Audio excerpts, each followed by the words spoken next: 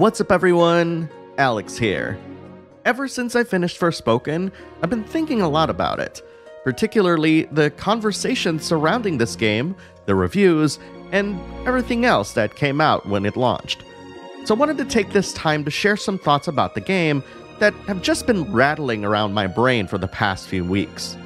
And I want to be clear here, I'm not making this video to try to convince you to play Forspoken. These are just some things that I wanted to talk about, and not even a real judgment or review. If anything, this video is really about how a game, like Forspoken, can have a lot of nuance that simply cannot be summed up by memeing it, or picking it apart by its individual pieces, and reductively calling it single words or phrases. Or heck, even reviewing it. Some games are just larger than the product you're getting out of the box, in a manner of speaking, which are things that I wanted to capture in this video. As such, this may show a more critical perspective than my other videos, but I hope that the topics brought up here can lead to further discussions in the comments.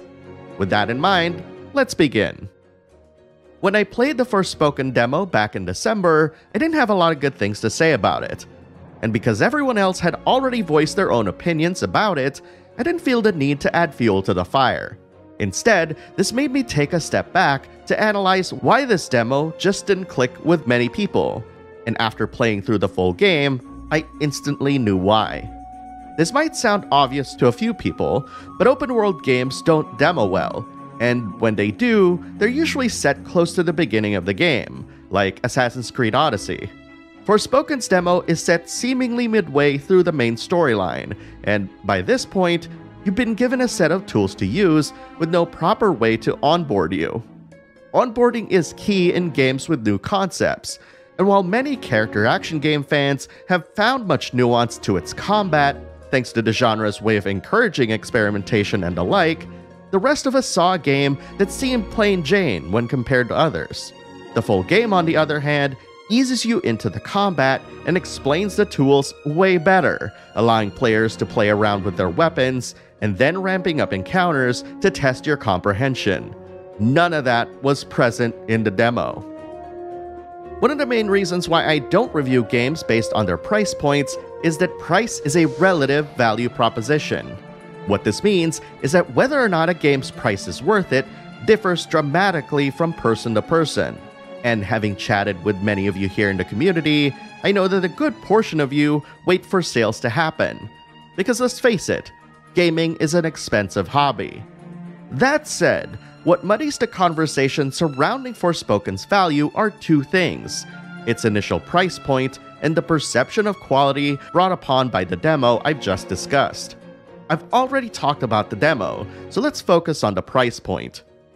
As you all know, several publishers have been pushing this agenda of $70 games since this generation started, and while many high-profile games have embraced this price, the companies making these decisions have not given us a good reason why games should be priced this way.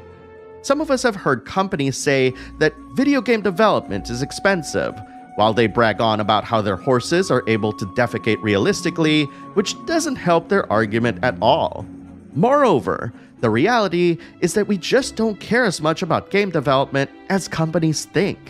And to be honest, while I will acknowledge that many of us have gone on to pay full price for Ratchet & Clank Rift Apart and God of War Ragnarok on PS5, and of course have pre-ordered The Legend of Zelda Tears of the Kingdom, all at the $70 price point, the rest of us are still unconvinced of this value proposition. So why is Forspoken $70? I honestly don't know myself. But this isn't just a Forspoken problem, so the industry has to really justify this price point moving forward. Have you seen the memes of people making really weird faces and laughing at them? Chances are, those were taken completely out of context, maybe even paused during some footage while they were merely yawning or blinking oddly. I've seen all of the clips from Forspoken on the internet saying how the story is cringe and its characters unrealistic, blah blah blah, but the reality of it all is that Frey is actually quite a relatable character. No thanks to the demo, see a pattern here? We had zero context as to what Frey is, so let me give you the cliff notes. Yes, Frey was transported into the world of Athia and obtained magical powers and parkour and whatnot, but what is glossed over is the fact that she's a young homeless person who's trapped between a rock and a hard place. Despite attempting to live a normal life, she gets dealt a lot of bad hands over the years, and I've been there, especially when I had no place to call home. There's no worse feeling than trying to sleep on a rickety bed filled with lice and other insects, despite your best efforts cleaning and scratching yourself all over because you're this evening's buffet, all the while trying to get a good night's rest. It's a feeling that I don't wish for any of you to experience, ever. And I'll be the first to admit that Frey has got a rebellious streak in her. But consider the people who say that they care about her. That judge in the beginning, while offering to help her out, would much rather do so at arm's length, which doesn't endear Frey to accept said assistance. And there's also Frey's pride too, the fact that she's gotten through this far all by herself. So why even accept help now of all times?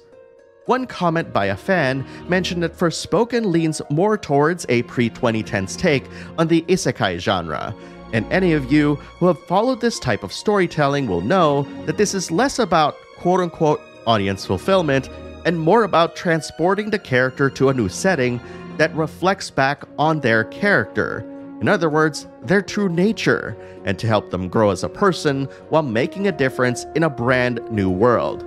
Yeah, it's tropey, but I've always thought that it's what you do with these tropes that matters more than just reducing it to a few words. And for anyone says, why can't we have both? Well, I've got news for you.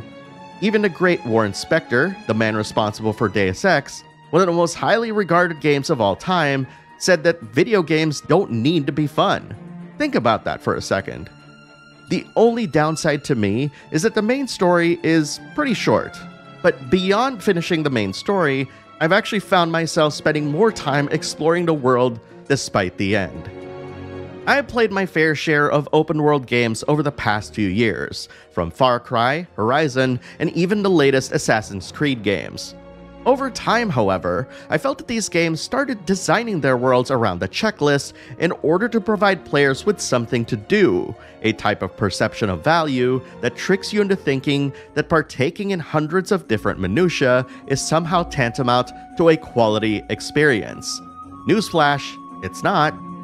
For me, however, the best open-world games inspire awe and imagination by way of its surroundings.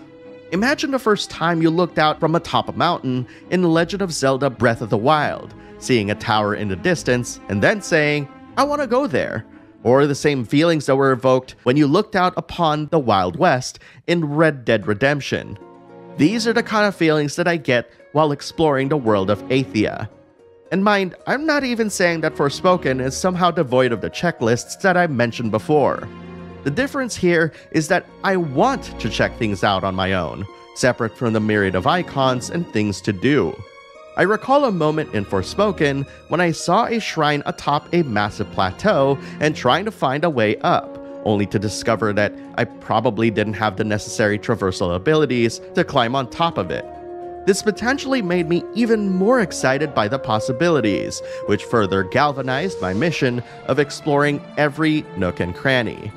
And yet, despite the criticisms of the world being desolate, boring, and devoid of all life, I actually think that these were what made Athia so much more compelling to me to begin with. This is a land ravaged by corruption that's got people banding together to try to live their best life. See a parallel there? And succumbing to maltreatment by rulers that stopped caring about their land. The ruins scattered about serve as proof of this divine malfeasance. And besides, seeing people in open-world games doing weird things like lighting themselves on fire isn't really something that pulls me into the game. And in a way, I'm glad that Forspoken minimizes my exposure by just having one big town. In Athia's wilderness, I'm able to run fast, roam free, explore massive expanses, and do whatever heck I want. And that's freaking awesome. And what's really cool too is that for the people who tried to really learn Forspoken's combat, they have espoused the values of its design. And to dig on the demo again, honestly, I don't even know why they thought that it was a good way to get people on board. But when I finally learned how the pieces fell in place and started playing at a harder difficulty, that's when I fell in love. Unlike many other open-world games, Forspoken's combat is a blend of magic and parkour in all of the best ways.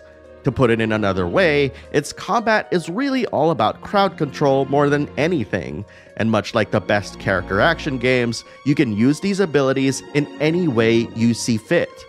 Yeah, you can stick to your shooty lightning ability to keep enemies at bay, but it's the far riskier abilities that encourage you to be in the thick of combat that reward you big time. The gameplay you've been watching in this video, which we're taking during my first hours playing the game, isn't really going to convince you. But there are plenty others who are far better than this than I am that really showcase the powerful things you can do in Forspoken, like this amazing clip from Boomstick Gaming.